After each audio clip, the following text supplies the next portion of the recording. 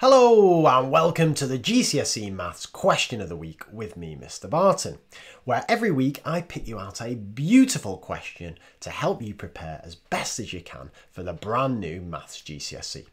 Now, whenever I look at the results to this question on my Diagnostic Questions website, I find out that students aren't doing particularly well at it. And that's no surprise to me because this, in fact, is a brand new topic to GCSE. Indeed, this topic has been taken right from A level, so it's no surprise that students are finding it tough. And I'll tell you what, to make matters worse, not only could this appear on the higher tier GCSE, it could also appear on the foundation tier. So it's one of those that we really need to get our heads around. So let's take a look at the question. It's been kindly provided by Edexcel. What is the exact value of sine 30? Now, I know what you're thinking. Fine, I'll just get my calculator out and bang that in there. But what the flippin' heck's this? No calculator allowed. So when you see the phrase exact value, that should set an alarm bell or a light bulb off in your head to say, all right, this is one of those trigonometry questions that I just need to get my head around how to do without a calculator. Now, you've got two options. One option is you just memorize all the exact values that you need. So sine 30, sine 45, sine 60, cos 30, cos 45, tan, blah, blah, blah. My memory's useless. I can't do that. So what I'm going to look at in this video is how you actually derive the answer to this question. And derive means that you can kind of generate it or figure it out without needing to remember all those different values. Because if you've got too much to remember, well, I find this anyway, I get them all muddled up. So I'll teach you now how to derive the answer to sine 30. Now, those of you who've watched these videos before know I can't draw, but I'm going to give it my best shot.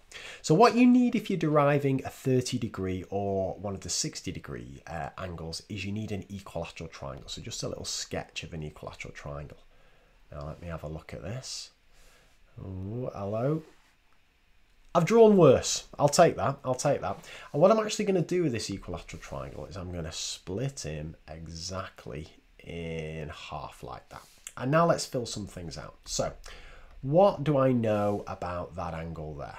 Well, I know that angle there is a 60 degree because it's an equilateral triangle. What do I know about this angle up here? Well, the whole angle will be a 60 degree and I've chopped him in half. So he's going to be a 30 degree.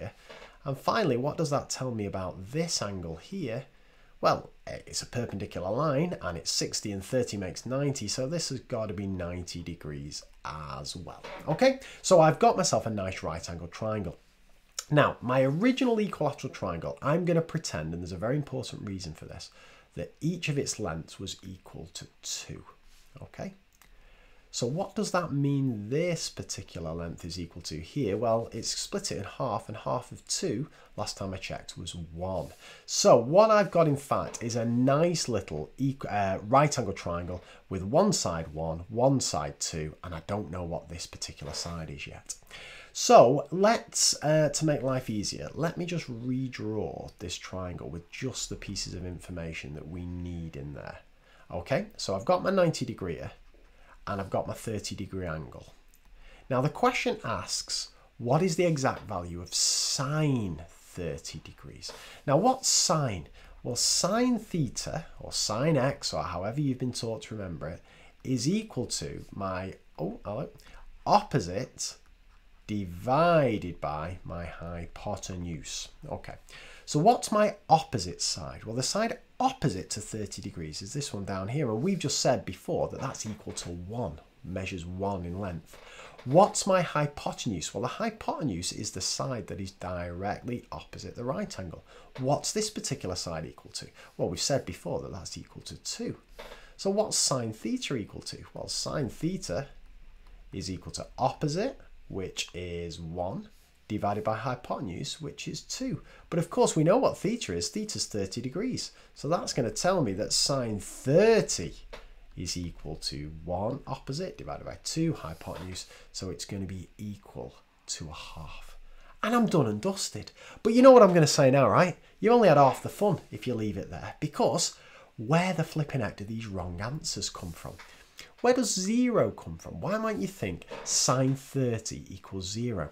Well, I think this comes if you don't know how to do this technique of deriving and you purely go off your sine graph and you get your sine graph wrong.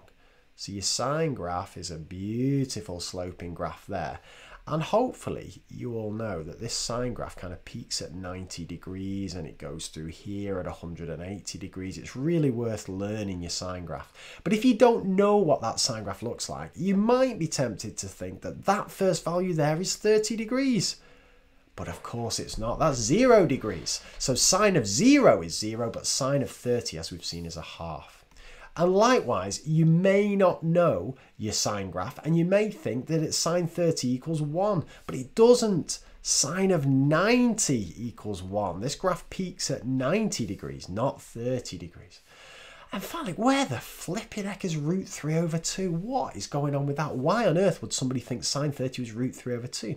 Well, that's quite interesting because it all comes from this side here.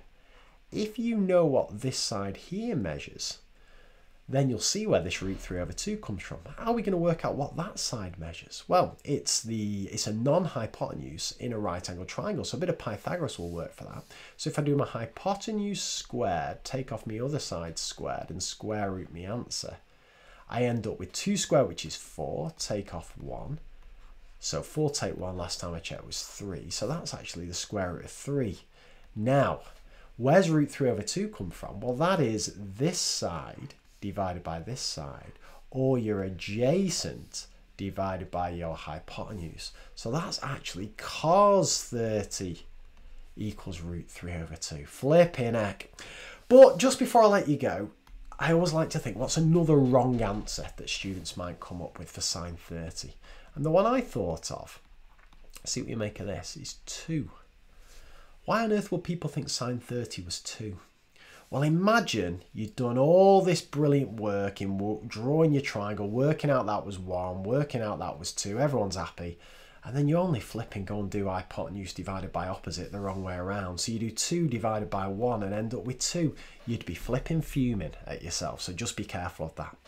So look, I'm going to be honest with you, it's not a particularly easy topic, exact values of trigonometric ratios. It sounds good, like it rolls off the tongue nicely.